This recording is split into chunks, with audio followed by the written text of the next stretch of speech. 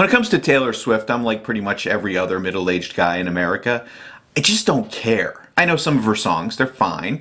They're not featured on any of my playlists, but I don't hate them, and I don't hate her. I can't believe I'm about to say this, but a lot of folks on the right do. They've decided that Swift is part of an election year conspiracy to secure the presidency for Joe Biden, and the NFL is rigging games in favor of the Kansas City Chiefs to ensure that happens. My IQ just dropped 60 points because I said that out loud. Apparently, Swift supported Biden in 2020 and committed the unforgivable sin of baking some Biden cookies.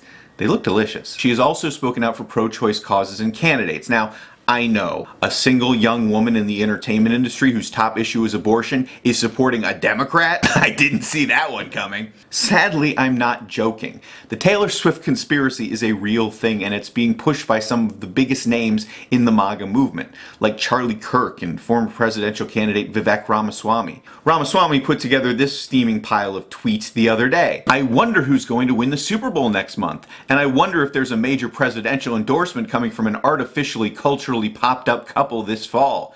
Just some wild speculation over here. Let's see how it ages over the next 8 months. Jesse Waters suggested that Swift was a front for a covert political agenda and bizarrely called her a Pentagon asset. The Pentagon has denied this.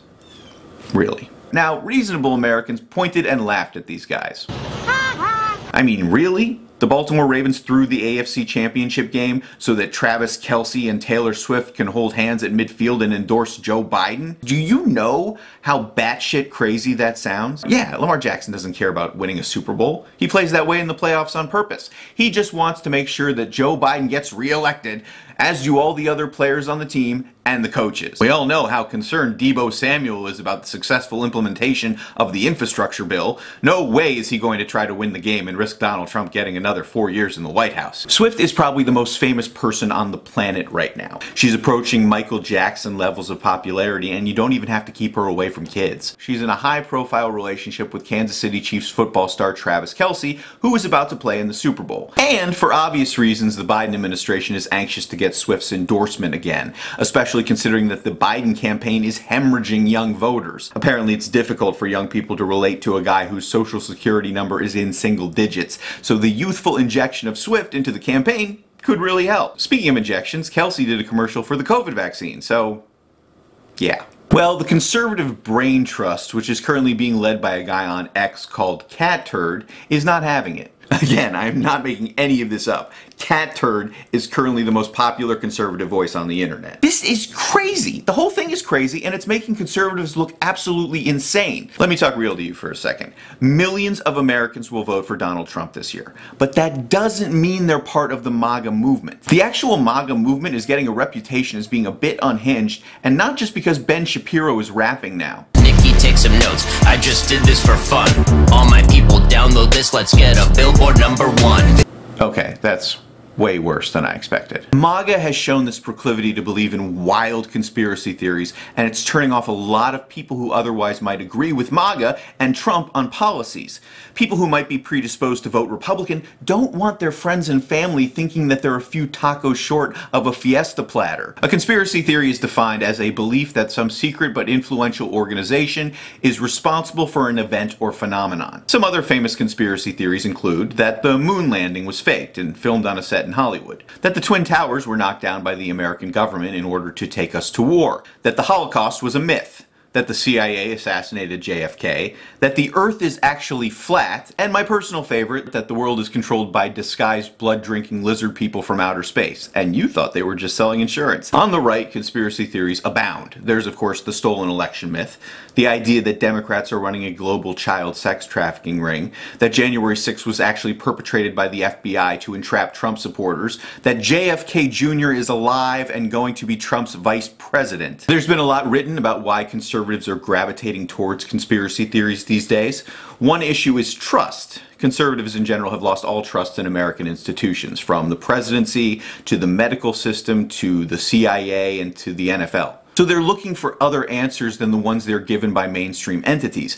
Answers that fit their worldview better than the ones experts are giving them. Thought leaders on the right, like Kirk and Ramaswamy, put these conspiracy theories out there where they're pushed by guys like Cat Turd and other alternative media sources, and people choose to believe them because they want to believe them. They want to believe that the entire system is rigged against them and Donald Trump.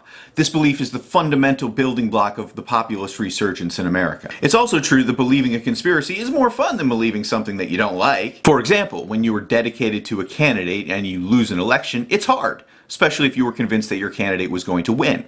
Pretending that your candidate wasn't rejected by a majority of voters makes you feel better. The Democrats did this too when they tried to prove that Donald Trump colluded with Russia in 2016. As humans, we all sometimes make excuses for failure so we don't have to believe that it had something to do with our own faults or weaknesses. Do you hate America? Well, then the 9/11 truth conspiracy is for you. This is one that allows you to put the blame on the people you hate for a horrible act. There were more liberals than you think that hated George W. Bush so much that they totally bought into the idea that he orchestrated the events of the worst day in American history, because they wanted to believe it. This theory is how we learn that Rosie O'Donnell is dumb enough to melt steel beams. Sometimes conspiracies are created due to a need to understand an idea or event that a person finds too complex or incomprehensible. For a lot of people, it's not possible to fathom that we went to the moon. It doesn't make any sense. So you're telling me that we put some guys in a flying torpedo and sent them to a big rock 230,000 miles away and they came back? I mean, yeah, if you didn't have any knowledge of space travel, this could sound crazy to you. Most of us don't even understand how our TVs work.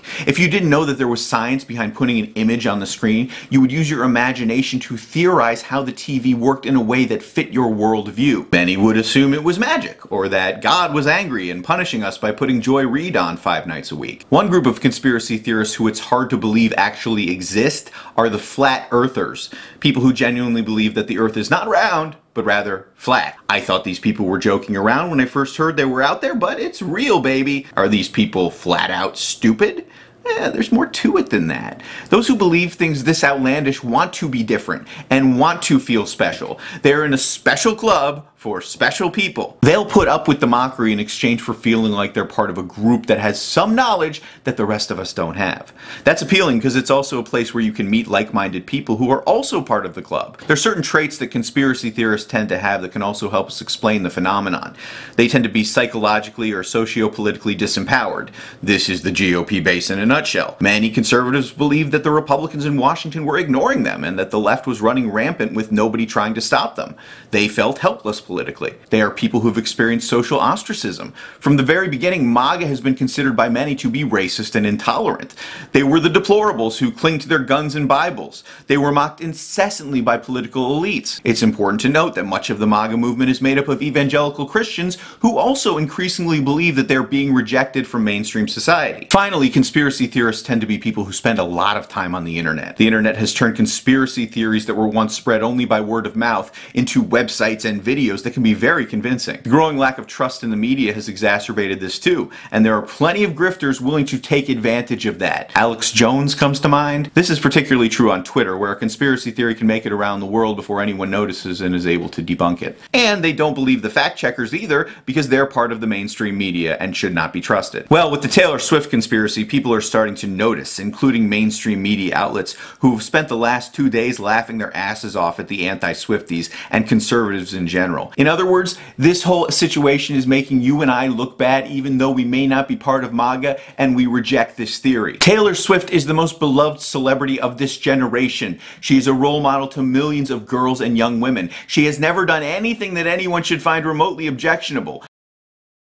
I don't love it when celebrities use their megaphone to talk about divisive political topics either, but this isn't Jane Fonda hanging with the Viet Cong. I also think there's some jealousy among conservatives over the fact that the vast majority of celebrities are liberal, while we're stuck with Ted Nugent and Chachi from Happy Days. This adds to the sense that conservatives are looked down upon by elites, which we are. But that doesn't mean conservatives should go out and make themselves look like psychos in the name of getting Biden out of office. If you really care about getting Trump elected, you need to calm down and stop with the crazy. I'm Dan Joseph. Please subscribe to the channel by clicking the little red widget and turn on notifications. Also, check out my podcast, Dan Joseph's America, wherever podcasts are available.